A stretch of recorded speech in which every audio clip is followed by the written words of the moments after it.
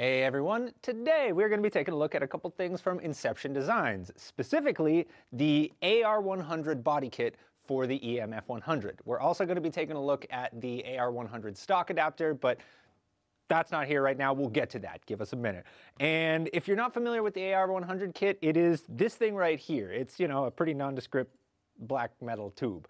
And what it does is you install it on your EMF100 and it allows you to attach a real steel handguard, which is neat. And if you have the stock adapter, it allows you to attach a real steel stock as well. So super neat. So if you're trying to like tactical up your EMF100, take a look at this because this will do it. On top of being able to attach real steel accessories, it also just gives it a little bit more of like a tactical look. It's a little bit less space gun than the EMF100 is. So yeah, rather than just keep talking about it, I'm going to show you guys how to install it. Very, very easy. I'm certain you could figure it out on your own, but just in case, I'll show you how to do it now. So the first thing you're going to have to do is you need to remove the trigger frame and magwell, and it's pretty easy. It's basically just one screw there and one screw there. Take them out and then it just drops right out. I'm not going to make you watch me do that, but I'm going to do that now.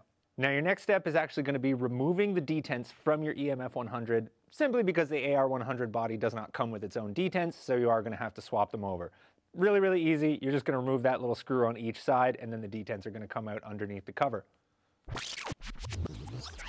Next, you're going to remove your bolt. Now to do that, there's this little tab on the bottom. You're going to actually pull backwards, and that's going to pop out like this. And this circular piece is just going to slide out after that. Once you have that slid out, you're going to take your Allen key, get her in there, and just unscrew the bolt.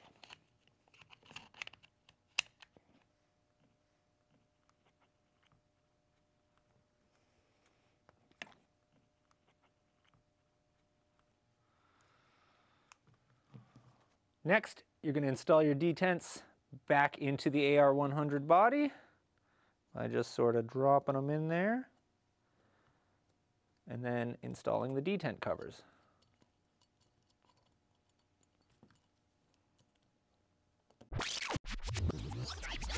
Next, we're going to reinstall the magwell and trigger frame, and you're just going to take this little lip right there, put it in the slot, rotate it into place, and then reinstall the two screws there and there.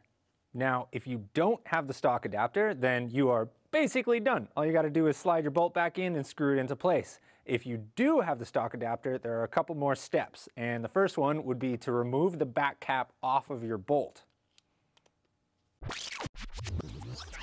Now, full disclosure, we don't actually have the stock adapter from Inception Designs. They just weren't available when we made this video. But we did get a friend to 3D print us essentially the exact same thing. And that way we could still show you how to install it. So basically you're going to install this where your back cap already was, onto the back of the bolt. So once you have the stock adapter attached to the back of the bolt, we're going to slide that bolt back in and just kind of shove it in a little bit. And then we're actually going to take the stock, the buffer tube from the stock, and we're going to thread that in as well. And then we're going to use that as leverage to thread the bolt the rest of the way in. Now, if your buffer tube is not oriented in the right direction yet, don't worry, we're not there yet. But what's more important is you want to make sure that there's a little hole in the stock adapter, and you want that to line up with the actual body itself. So you're going to screw it in to the point where that hole lines up, and then we're just going to throw the included bolt in the hole. Once you have that screw in place, now you can figure out the orientation of the buffer tube itself.